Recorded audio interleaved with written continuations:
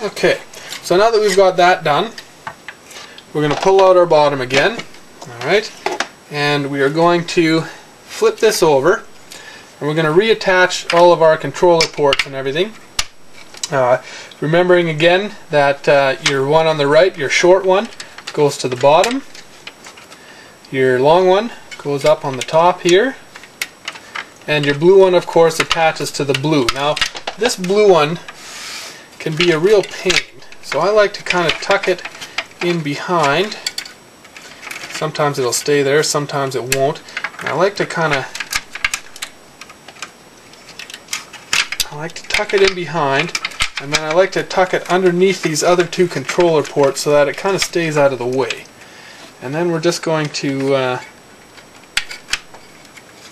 snap it back in there. Alright? Now that we've got that done, this should just set right back in like that. Alright? Line up your RF unit to the holes, and everything else should just sit right into place. You've got a couple of little posts that stick through and will kind of work as your guide. Now this area here is a little difficult sometimes because your controller wires will get caught underneath the board and it won't allow it to sit properly. But if you've kind of worked your wires like I have, you shouldn't have too much problem with that. And if you do, you can just kind of move your wires around until your board sits properly. So now that we've got our board in and it's all setting down quite nicely, we are going to attach the game port here. So if you'll remember, this is where we had the 2 gold and the 1 silver screw. Just remember that the silver screw goes into the middle hole, alright, and your 2 gold screws go on your 2 outside holes.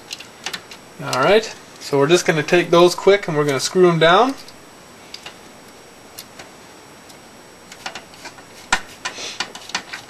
And if everything's lined up right, if everything's in properly, then all your holes should line up right, and you should just be able to screw everything right back down without any problem. Now if something doesn't line up, then you're probably just going to have to go back and square something up or reset something. But if you follow the instructions in the video, it should all line up pretty well and you shouldn't have any problems with it. Alright, now before we go any further, don't forget to put this screw and this screw back in. They're easy to forget. And if you've got a magnetic screwdriver, this is a good place for it, because these are tough areas to get to. It's tough to get these screws back into place.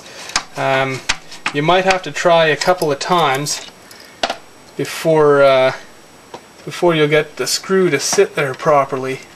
Without falling into the bottom of your thing, you have to turn it over and shake it out or whatever. So these ones can be a little difficult, but like I said, if you've got a magnetic screwdriver, it makes things a bit easier. And if you don't, well, you'll just kind of have to work with it till you get it.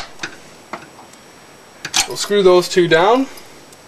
Now we're going to take the metal protector again.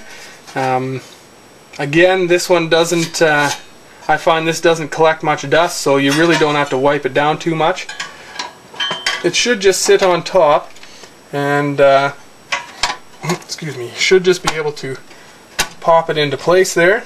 And remember, it's got 7 screws, so make sure that you get them all back in there. 3, 4, 5, 6, and 7.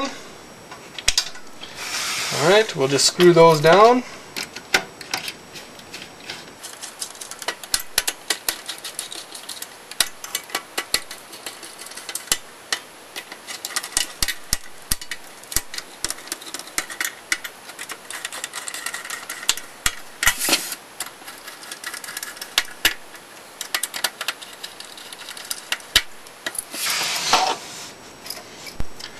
So next is just putting the top back on, but before we do, we want to make sure that we clean this out really well. I mean, this is where your carts are sliding in, so you want to make sure that this is pretty clean before you put anything into it.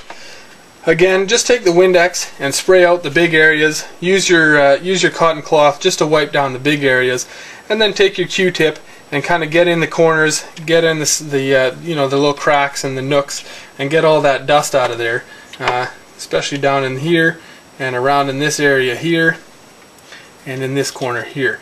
Now here again is another set of intake ribs. It's tough to get in here, especially with a Q-tip. My suggestion would be get in there with just a toothpick or a very small flathead screwdriver or something, and just scrape as much of that dirt out of there as possible. You can only do so much though, so don't worry about that area too much, but get it as clean as you can. We're going to turn it over, and you're going to want to clean up inside here and on the inside of your the lid there as well. So make sure that you get in there quite well. And then once you've cleaned up the inside of this, you can set it back on, and it should just sit right back on like that. And we'll flip it over. We're going to take our 6 screws and we're just going to drop them in again. 2, 3, 4, 5, and 6, and we're going to screw those down. Be careful with these ones because it's tough to see what you're doing. You want to make sure that you don't strip these screws. If you do strip them, it's going to be pretty much impossible to open this thing back up in case you need to, clean it again or change a 72-pin connector or something like that. So make sure that you tighten them a fair amount, but don't over tighten them, don't strip them. And they should all screw in fairly nicely.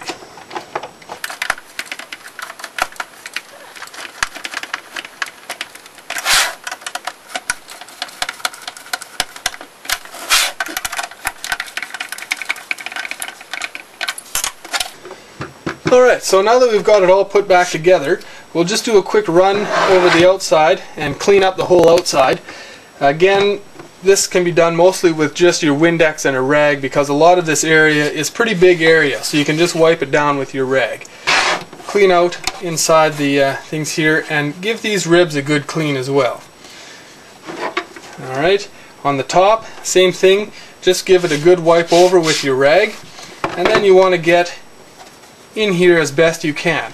I find these openings are a bit wider on the outside than they are on the inside, so if you've got a Q-tip that you've used quite a bit, you can usually stuff it in there and get down on the bottom and scrub it right out. If you can't, again, use a small flathead or a toothpick or something, just get in there and clean that out as best you can. As far as the sides go, just pretty straightforward. You just give it a good wipe, a good clean. Anywhere that's really dirty, you want to give some special attention, but that's about it. Once you've got your new 72-pin connector in and you've got it looking like new, it should also play like new, and you should be able to enjoy those games like they were meant to be enjoyed.